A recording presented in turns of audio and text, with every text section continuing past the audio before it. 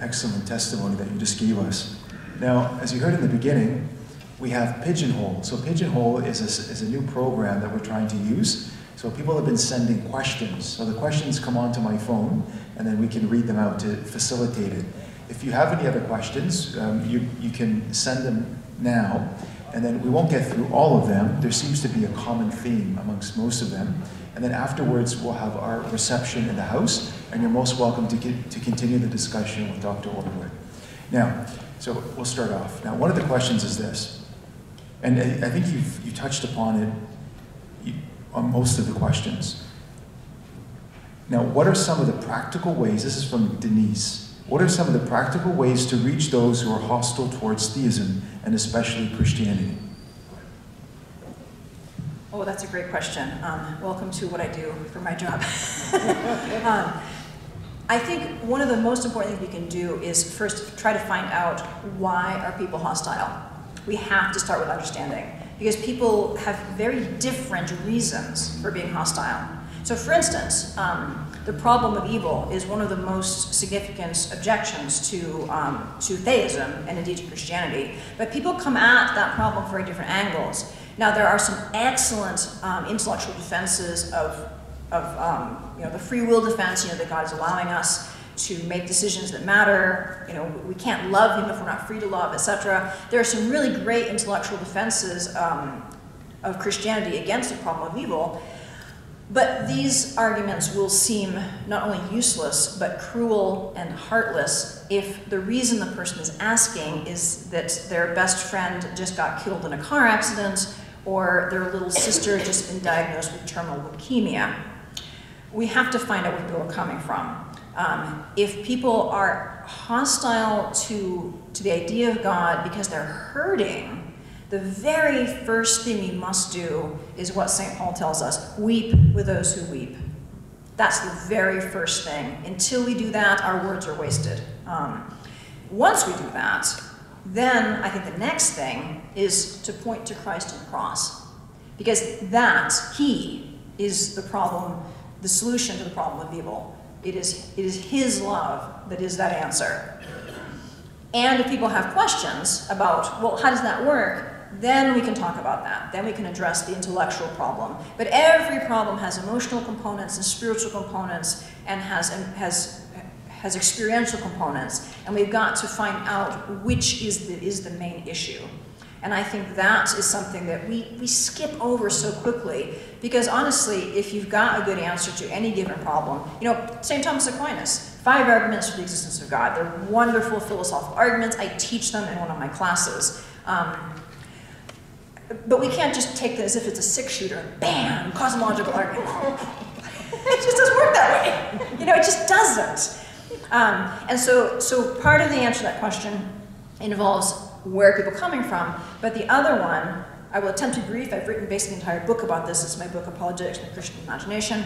We have to think about what do the words mean, because if to our interlocutor the word God means angry old man in the sky who will blast you if you say a bad word, St. Thomas Aquinas isn't really going to reach him, because we're not talking about the same God. We're talking about the ground of all being, and he's talking about an imaginary superhero. So we've got to be in the same level of meaning, and that's why probably the most significant question that we can ask is, what do you mean by that? Okay, you don't believe in God. Don't start into your why you should believe in God. Say, oh, you don't believe in God. Well, what do you mean by God? And find out what they mean. And then you might have a chance of having a useful conversation. Is there a difference in the way that you would evangelize an atheist as opposed to a non-Catholic Christian or a person of other faith tradition?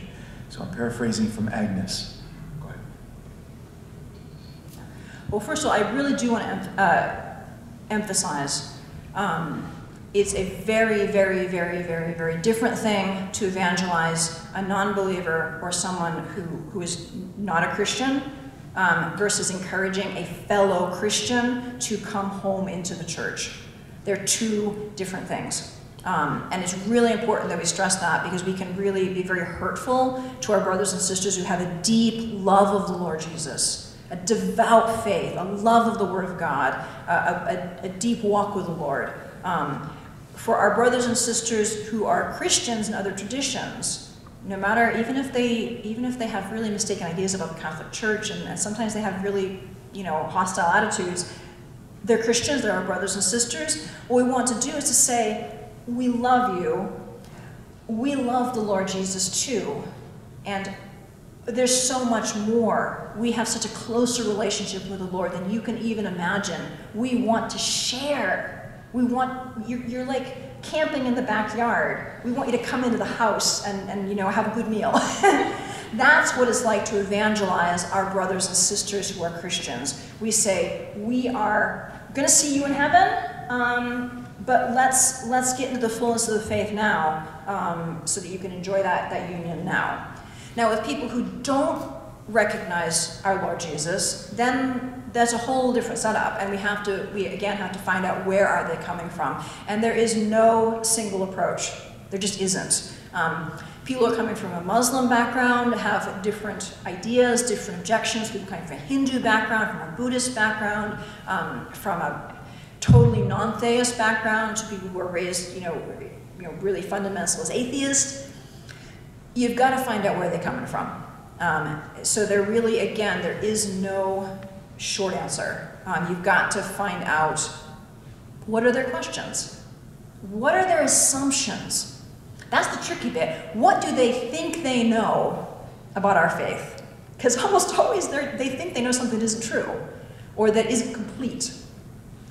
So for all of my Protestant friends out there who might be watching this video, no, we Catholics do not worship Mary. We really don't. We really don't. So we can talk about what we mean by venerating her, but we don't worship her. So that kind of thing. But we have to find out where people are coming from. And it's really important that we be willing to acknowledge if we don't have the answers. One of the most powerful things that anybody can say if you're faced with a question is, I don't know. I don't know the answer to that. Say, your Muslim friend really put you a poser about the Trinity. Please, don't BS it. Just don't, okay? Or your hardcore atheist friend, takes a pot shot at, the reliability of the scriptures, and you don't have a clue. Don't waffle, don't fake it. Just say, you know what? I don't know. Now, it's even better if you can say, but I'll try and find out, and I'll give you some sources about the answer. That's the best. But at least say, I don't know, because then you're establishing, first of all, you respect them, that you're not trying to, BS them and pull the wool over their eyes. And then when they ask you a question and you do have an answer, what do you know? They'll believe you, because they know that if you don't know, you'll say so, right? So again, just find out where people are coming from. And again, very different people who believe things contrary to the faith versus people who are brothers and sisters in Christ, and we just want to invite them to share in the fullness of it. This app is too good because we're getting all these questions. Now, here's a question from Tom A. Who are the modern Chesterton, Lewis, and Tolkien? Well, that's a great question. There's a lot. There's some great figures. I would say Bishop Robert Barron is a really great apologist, and I'm very privileged to be a member of the Word on Fire Institute and to have a little tiny part in that great endeavor. I think Bishop Barron is a real model. I think he is a Lewis Chesterton for our time, really, in the way that he is just amazingly intelligent and knowledgeable, but also very gracious and winsome and funny. And he genuinely likes atheists. He sees them as, what do you know, human beings that he wants, to come into the faith. And I think his model also of engaging with new media and using it in effective ways, not like pandering to lowest common denominator stuff, but using it, using video, using YouTube, things like that, I think is really good. So I think Bishop Barron would be somebody I would hold up there as a figure, as one of those examples. Now, the interesting thing about someone like Lewis or Tolkien or Chesterton is those are also literary figures, and it's if you say, well, who are the literary equivalents of that? My answer would frankly be that there really aren't that many people who I would put in that category. We've got too many people who are copycats and not enough who are doing good new work. Now, one person I would put in that category is actually an Anglican poet, Malcolm Guite, G-U-I-T-E. And I've got him actually, I've got a poem by him in my apologetics book. He's an Anglican poet who's really doing marvelous work, writing accessible poetry that really brings people into the Christian faith. He has written a sequence of Stations of the Cross sonnets that I read devotionally as my Good Friday devotions. They're really powerful. They're in a book called Sounding the Seasons. And so he, I think, is an example of the kind of work, sort of Chestertonian, Lewisian, mere Christian kind of work, engaging the imagination. And his work has been very influential on my own in terms of imaginative apologetics. So he would be an example I would give of the more literary side. So I say Bishop Barron, Malcolm Guite, and we need more. We need more. So maybe some of you will be the next ones. You know, in 20 years' time, please give me more people that I can mention, because I want you all to be doing that sort of thing. We have time for 2 more questions because the crudité are getting cold. So that was a bad joke. All right. Crudité are raw vegetables.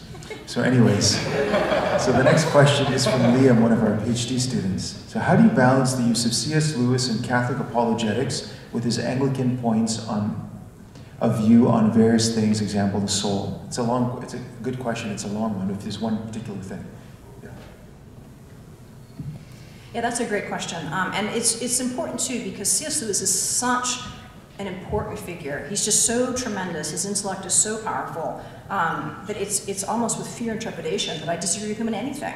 But he never became a Catholic, so he is mistaken in his ecclesiology. And I think just recognizing, whenever we're working with a non-Christian, I think we first just have to identify, well, what's the area that we're working in, and are there any points at which we have to differ? And if there aren't, you know, maybe there aren't. Like, for instance, in Malcolm Guite's poetry, very rarely are there any points that are specifically, you know, dogmatic. It's usually the fundamentals of the Christian faith. The issue doesn't really come up.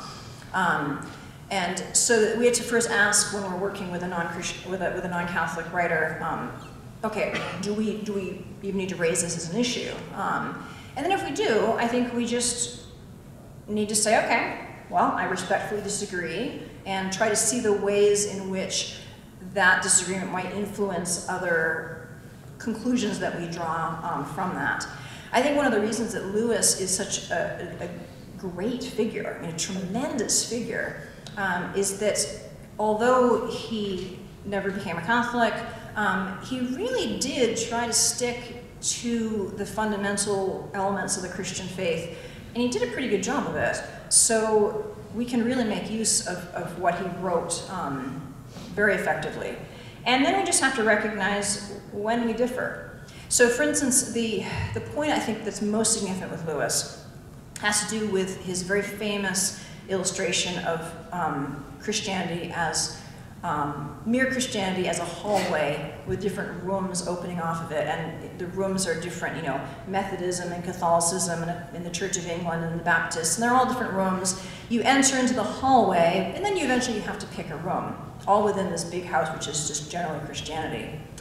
And it's an extremely appealing, a really, really appealing picture, because it's basically like, well, let's just all get along. And we're in different rooms, and we've got the different furniture. You pick the one you like, and it's all good. And it can be sometimes difficult for non-Catholics to realize that we're not arguing that the Catholic room is better than the other rooms. We don't accept the metaphor. Chesterton has a version of it, which is the Catholic one. He gives the metaphor of walking along and seeing little chapels here and little chapels there, and then he looks up and he realizes that all of them are within one edifice, and that edifice is the church. There is no hallway. It is all the Catholic Church. And so I think it might be Newman, although I can't quite remember offhand. Basically, when we talk about our separated brethren, we mean that the Catholic Church is the house where there's the meals and the fires and the comfortable beds and all that. And our brothers and sisters who are Protestants are in little pup tents out in the yard. You know, they're in the territory, but they're kind of cold and chilly, and you know, at best they've got these little lean-tos up against the house, and they're like looking in through the window, and we're like, come in the front door, please, you know, please, the door's open, you know, come in. So the problem is that we don't accept the ecclesiology. And C.S. Lewis, in his picture of the mere Christian hallway and the little doors that open off it, he's offering a Protestant ecclesiology. And that's perfectly natural and perfectly good because he was a Protestant. Yeah. But that ecclesiology, you know, as a Catholic, we recognize that that's not what we believe. It's not the way the church is. The church is the whole thing. There are no separate rooms. Now, I teach at a Baptist university. I teach amongst Protestants, and I think that the mere Christian idea is very, very powerful as a sort of strategy. I think it's important that we recognize that it's helpful to say we're going to focus on the things that we hold in common. We're going to agree that we do disagree, and we're not going to say they're not important, but we're going to focus on things that we have in common. I'm very grateful to be able to work in this environment. It's a great environment to work in, and I respect my Protestant colleagues very much. But I think we have to keep in mind that the whole idea of mere Christianity is a strategy. It's not a thing. And I think it's especially important, I'm dwelling on this a little bit, because there are a lot of people who like the idea of mere Christianity so much that they want to just be mere Christians. They say, I don't want to have any denominational ties. I just want to love Jesus. You know, I'm just going to read the Word of God, and I'm just going to love Jesus, and I'm just going to be a mere Christian. But there's no such thing. We've got to make commitments, and either we're inside the church or we're not. We're in the big building, or we're out in the yard. Better to be in the yard than out in the wilderness, definitely. But I think we can't gloss over the differences. We have to recognize that they're there and that they mean something. Okay, so there are many good questions here. We can't get through all of them this evening. So what I would recommend is, again, we can speak to Holly in the house, and there's I'll give you an example. There's about what are the best arguments to defend the faith? What are the natural arguments that point to that? One other question here, what I wanted to end off is from Krishna. So he asked many questions, and one of them is, would you say that even if one finds intellectual satisfaction with Christian philosophy apologetics, that reading authors that engage with the imaginative faculty is necessary, and why? So that can be the last question. That's a great question, and I would say, short answer, yes. God gave us our imagination and our reason, and our imagination helps us to make things be meaningful. We can know things with our mind, but if we only know them in our heads, it can sometimes be difficult to get them into the rest of our body, in a sense, get them into our emotions, get them into our wills, get them into our habits. Do we just know things, or do we really live them out? And I'm particularly emphatic on this because I'm an intellectual. I know this temptation, the temptation to just know things about God rather than know God. It's a constant temptation in my line of work. And so the imagination is always at work in all of us. This is a whole other lecture that I might give here someday. But we need to be cultivating our imagination. We need to be feeding it, because we can't turn it off. If we don't feed our imagination in meaningful ways, if we don't train it up to go the right way, to support our faith and to support our goodness and to go towards God, then it will turn in on itself. It will be perverted, it will be stunted, it will hurt us. We can't turn it off. We're not robots, and that's a good thing. So I think that it's very important to engage that dimension of our being, and that's going to look different for each person. Now, I love literature. That's a really big thing for me, but you don't have to love literature to have your imagination be nourished. This chapel is a great example of beauty nourishing faith. Everything in here, the proportion, the design, the architecture, all says something about who God is as the beautiful as well as the good and the true. That kind of thing can be a part of your imaginative dimension. Have a prayer corner with icons. Use prayer cards that depict the saints that are beautiful. We've got some beautiful icons up here. That sort of thing can really help us. It's no coincidence that the early Christians, as soon as they could get out of actually in the catacombs they did paintings. Art has been part of the Christian experience from the beginning, because we need to develop that imaginative capacity. Music also. So that these are all things. These are not extras, folks. These are not extras. These are part of how we can flourish as Christians. And what I want to end on is just the note of integration. We need to cultivate our intellects. We need to cultivate our emotions to be rightly ordered towards God. We need to cultivate our imagination so that we find that what we're believing is meaningful. And it all needs to be lived out in a life of personal holiness. The church is wounded right now, but the church is always wounded, sometimes more, sometimes less. And what we are called to do is to be saints. Every one of us is called to be a saint. So are we trying to do that? Are we trying to help each other to holiness? That's what we should be doing.